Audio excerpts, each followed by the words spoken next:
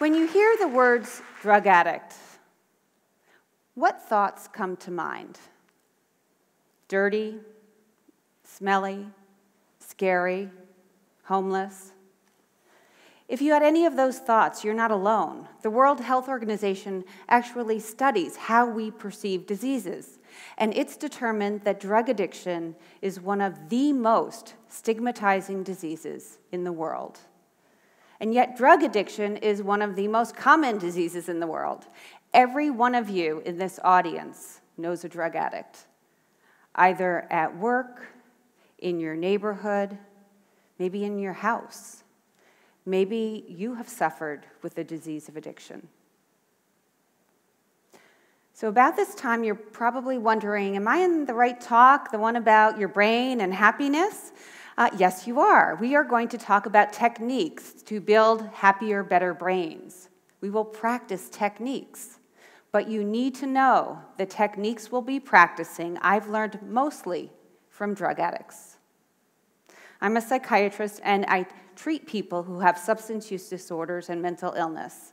And I have a front row seat. I have witnessed the dramatic transformations, the brain growth of these very, very brave people.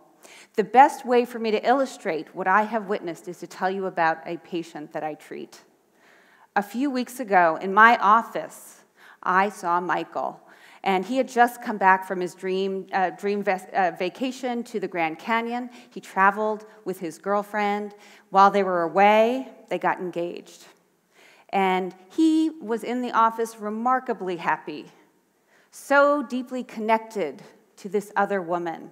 He had an abundant sense of well-being. And I remember thinking, this is what I've always wished for Michael. It was profoundly powerful for me because forever etched in my mind is the Michael I met 5 years previously. That Michael had just tried to kill himself. Now, how could someone so abundantly happy be so desperate, so hopeless? If you had known him in high school, you never would have predicted that he would be suicidal. He was popular, good student. He was one of the stars of the varsity soccer team. He was the kind of brother that we all wish we have, not just at home, but in school too. And he once told me the story that showed that. He talked about how after school he would practice soccer, and he noticed this boy who was always there watching, and he would be there every day, and at some point Michael said, I'm going to introduce myself to him. And as Michael did that, he realized, this boy is different. He speaks differently. He moves differently. He has a developmental disability. Now, most people, especially teenagers, they don't like different. That would be the time to split, to disengage. But not Michael. He decided, I'm going to help this boy. And so every day after school, after his own practice, Michael practiced with this boy, and he taught him how to play soccer. He taught him how to be more athletic, and in the process, he taught him how to be more confident. So much so that next year, the boy competed in the Special Olympics. And that was Michael's payoff, because when the boy won a medal, Michael said it was like he had won a medal. He learned that his act of kindness gave him a payoff too. A few months after that, Michael had a dramatic setback. He was playing on soccer and he injured his knee. He was out for the season. He needed knee surgery. When he left the hospital, he returned with a vial of Percocet. That vial of Percocet eased his knee pain, but he also recognized it eased my emotional pain when I'm sitting on the bench. That vial of Percocet initiated a series of lines drawn in the sand and then crossed. Lines in the sand, then crossed. I'll only use these when I'm at the game. I'll only use these until the vial runs out. I'll only buy these from people I know. Until he was so addicted, Michael realized, I need these pills every day just to function. And they're expensive. At some point, he couldn't afford them. And that's when he crossed another line. I'll never use heroin. And as his addiction to heroin got stronger and stronger, the parts of his life that really mattered, that defined him, his friends, his family, his future, they all became like whispers next to the roar of heroin. And, Michael knew better. He wanted to stop. He tried to stop, but he couldn't stop. And that's when he realized, I can stop. If I kill myself, I will stop. Fortunately for Michael, he lived. And as he recovered, he got help. And he had this slight shift in his mind. Maybe it will get better. He had hope. And that hope became the seed for his dramatic transformation. Now, people who know Michael often think of that transformation as a miracle. Perhaps it is a miracle, but if so, it's a miracle that's grounded in science, because as Michael changed his life, he changed his brain. Now, fortunately, most of us will never suffer a hellish addiction like Michael's, but wouldn't it be wonderful if we could get some of the good stuff, the transformation, the brain changing that Michael had in the process? And we can do it. Those are those techniques. This is where the brain comes in. We need to do a little tour of the equipment we need for that transformation. You all came prepared, thank you. I brought one extra for myself. This is what it looks like: the top, the bottom, the front, the back. And I'm just going to peel away half of it and give you a quick tour, as I said. If we look at the bottom, this little stem, it's actually called the brain stem. It comes pre-programmed, just like a new computer. So when we're born, it breathes for us. It sets our pulse. It regulates our heart rate and our blood pressure. It can be a blessing when we're driving home late at night and we don't want to fall asleep, or a curse when we're trying to sleep and we keep worrying and we can't sleep. It was a blessing for Michael when he overdosed. This part of his brain kept him alive. It kept him breathing. It was a curse when he had cravings, and it wouldn't let him fall asleep until he addressed those cravings. He had to satisfy those cravings first. One jump up is the limbic system. Some people call this our rat brain because we share it with all other mammals. It also comes pre-programmed. It's the part where we have the fight or flight response. And this was life-saving for our prehistoric ancestors, because back then people were most likely to die from sudden catastrophic events.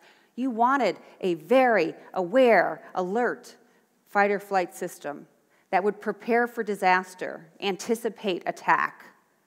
But now there's no caveman with a club, there's no saber-toothed tiger, but our fight or flight is still on the alert. This is why we're experts at rehashing and rehearsing, preparing for disaster, holding on to perceived threats, holding on to grudges. If we do nothing to change our brain, it has a negative default bias. That is its programming.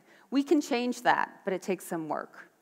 One step up, the last area I want to talk to you about is the cortex. This is the most advanced part of the brain in the front. It knows better. It is not stuck in prehistoric times. It's the part where we think rationally. We think about consequences. We apply logic. Some people call it our CEO of the rest of the brain. It's the strongest part when it's functioning optimally. The catch is it's not fully developed until we're 25. And that is why adolescents behave like, adolescents. They are impulsive and don't think of consequences. That is why when Michael was an adolescent, he was so vulnerable to drugs, because his CEO was not fully intact, fully functional. It was hijacked by more primitive structures. And so his CEO didn't get him to the Grand Canyon. Instead, it got him to the closest drug dealer. It was hijacked.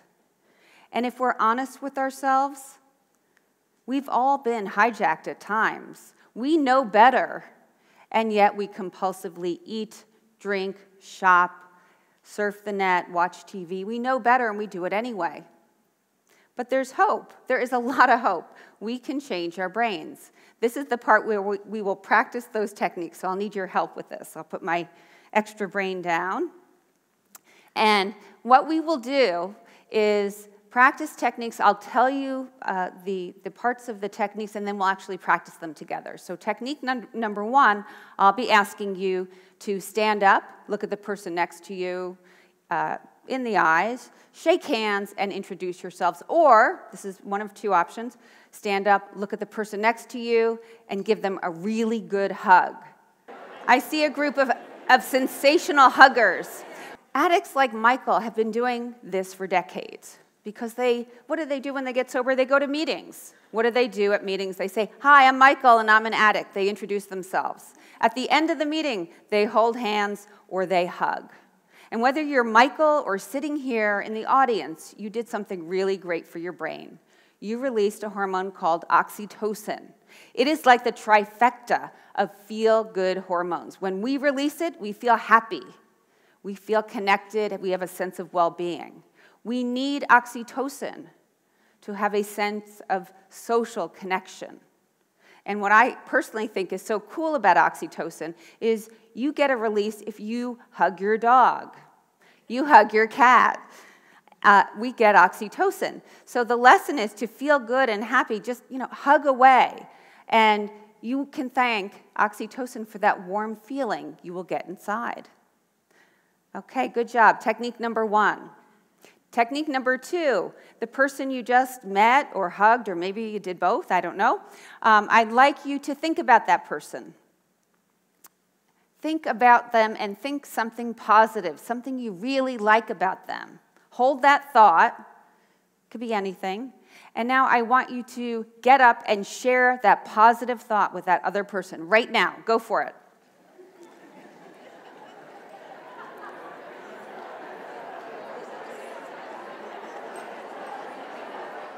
You all just committed an act of kindness. For Michael, acts of kindness were essential to his recovery, whether making coffee at meetings, mentoring other addicts, or even going to jail and being a role model for them. Acts of kindness helped his brain to feel happy again. What happens when we commit acts of kindness? Well, that really scary cave person sitting next to you becomes a very kind member of your clan. We change that negative default bias, that program in our brains that perceives enemies and disaster and attack, to one that perceives kindness and friendship. So you did a wonderful thing for your brains. And when we do that, there is a positive result. We lower our cortisol levels. Our cortisol levels are too high in our brains. We are too stressed. This is why. Cortisol is meant for quick escapes, for sudden attacks. Cortisol should be released and then we survive or die. Because of our chronic rehashing and rehearsing, our cortisol levels stay chronically high, and it's actually toxic to our brains. By committing acts of kindness, cortisol levels go down. We're less stressed, we have a sense of well-being, and we're happier. One more thing about acts of kindness. I don't know if you've noticed this, but I know when I commit an act of kindness, not only does the recipient feel happier, I do too. And there's some science behind that. We both get a dose of a chemical called dopamine. Dopamine is our brain's reward neurotransmitter, reward chemical. And it's a very natural, wonderful way to get a nice little dose together, to share that.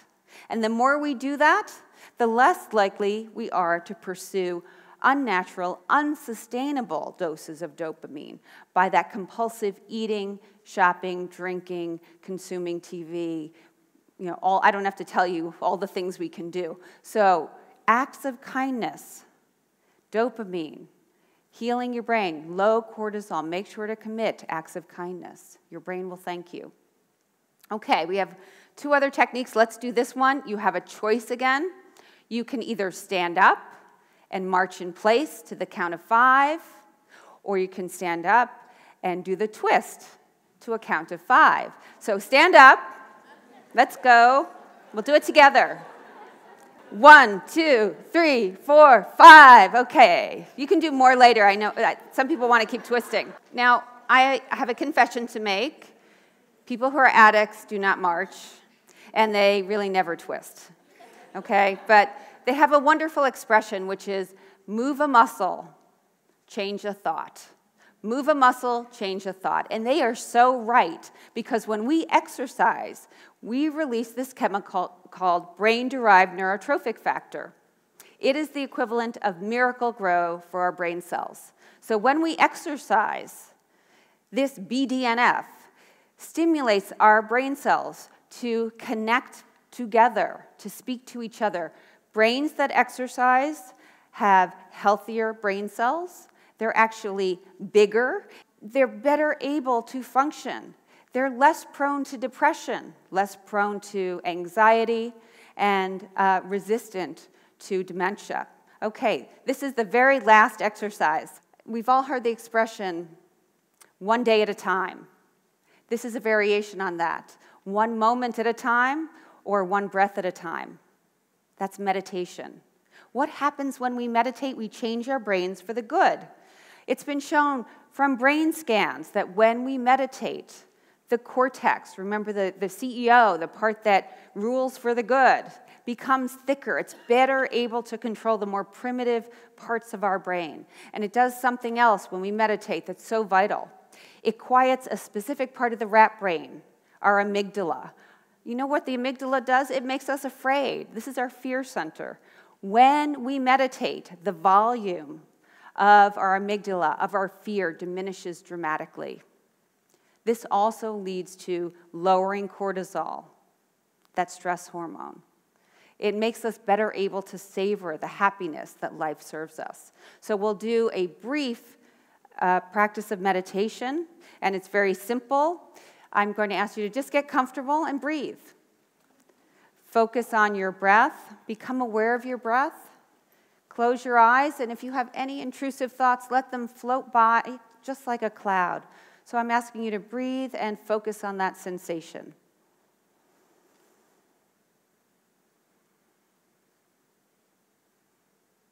Beautiful job. Okay, we've completed our techniques, and in the process, we have built better brains to optimize happiness, connection, and well-being. Keep going.